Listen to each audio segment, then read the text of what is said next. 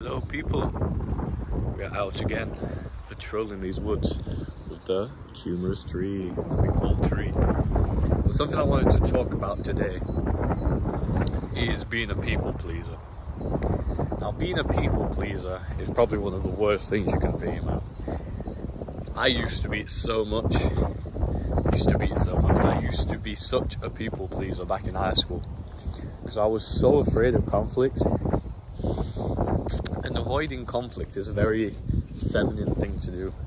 I remember learning in my English language classes when we were studying language and gender, and there was a theory, I can't remember the name of the theorist, but she said that men, or masculine people, of course back then they said men, but I think it's just masculine people in general, because of course you can have masculine women and feminine men.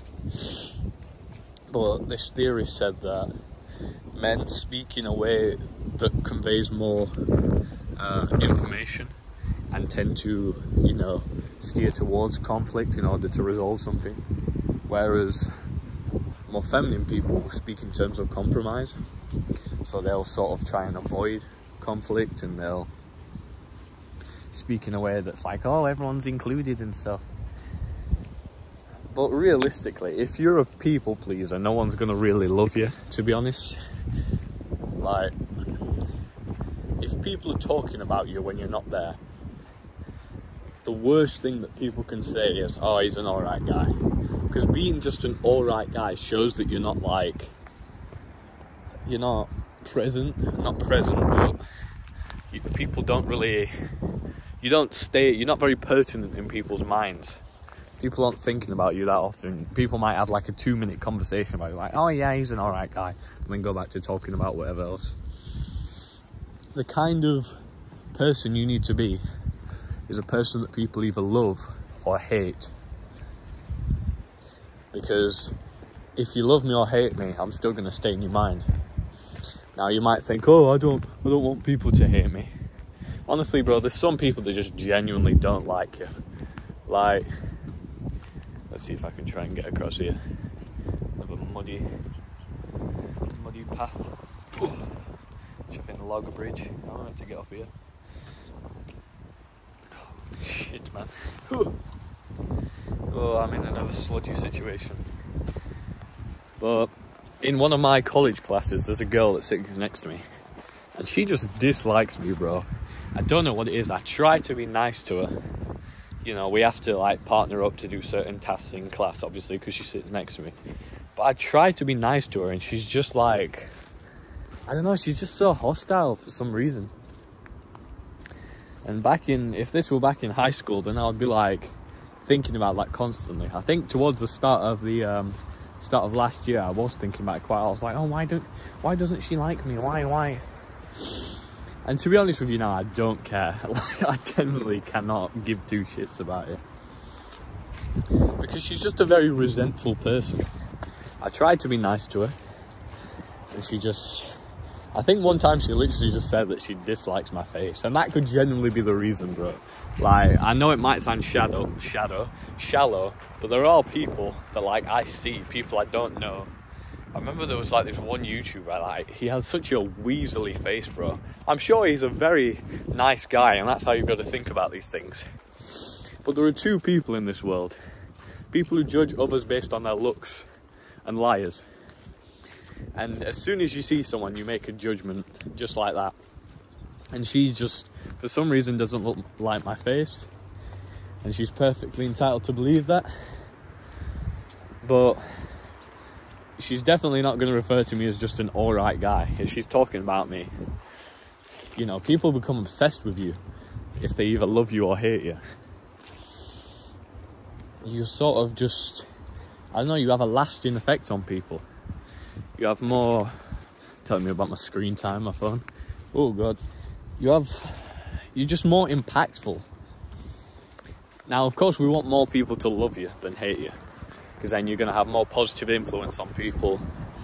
People are going to respect you more. But I remember this specific girl, I asked her straight one time. I said, I literally just said, I snapped one day, I said, is everything going right in your life? Because you seem to just bring other people down.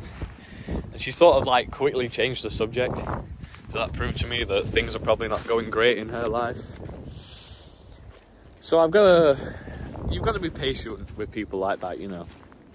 There must be a reason. I mean, if you were in that exact same situation where things weren't going your way, you'd probably try to bring other people down as well to make you feel better. So you can understand it. But being a people pleaser, sometimes, bro, you've got to have conflict, right? If one of your friends is being a dickhead, tell him he's being a dickhead. If a girl's messing you around, just block her. I don't know. Maybe, obviously it depends on the situation, but if you genuinely have a girl who's like messing around and just, oh, you know, maybe not today, but maybe we can go outside. Don't mess around, right? Don't mess around with girls that are just run arounds and tag you along, because they're just low quality, man. Honestly, if a girl, I prefer a girl, right, to just tell me if she doesn't want to go out with me, to just tell me, right? These girls that try and avoid conflict and are like, oh, can we just be friends? Chuff off. I don't want to be your friend. How can I be friends with you when you've rejected me, right? I'd rather you just tell me straight, look, I don't want to go out with you, etc. And it's fine.